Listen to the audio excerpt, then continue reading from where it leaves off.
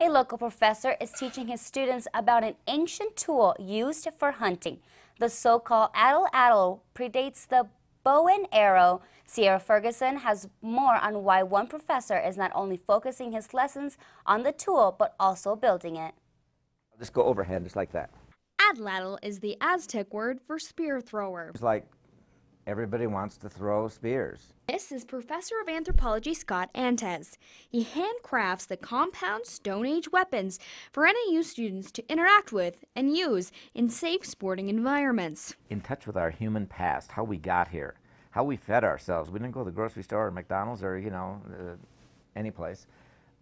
We had to go get our own food, and we had to use either our hands or some kind of weapon to do it. And I was an engineer for 30 years before I got into anthropology. So people say, oh, do you make the basket maker style, or do you do this? No, I make the styles that really work well, that feel good and that they're real accurate and all that kind of thing. I'm not going to be tied down by tradition. Even though I'm an anthropologist, I mean, we're talking about competition here and so forth.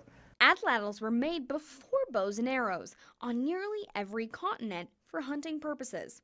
Today, they're a way for NAU students to engage with history, and they've only recently been used for sporting purposes. I came into the club, this is about 8 years ago, it was like, oh, I was an old pro, I've been doing this forever, but actually it was just like my first experiments. And then gradually over the years I improved my earlier models.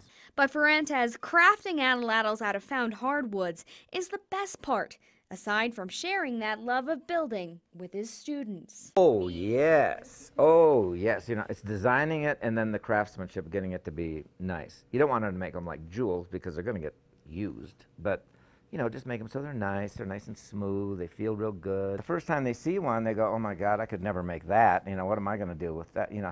No, I'll cut it out, I'll do the hard part. And then all you do is finish it off, right? And so then they're pleased. For NAZ Today, I'm Sierra Ferguson.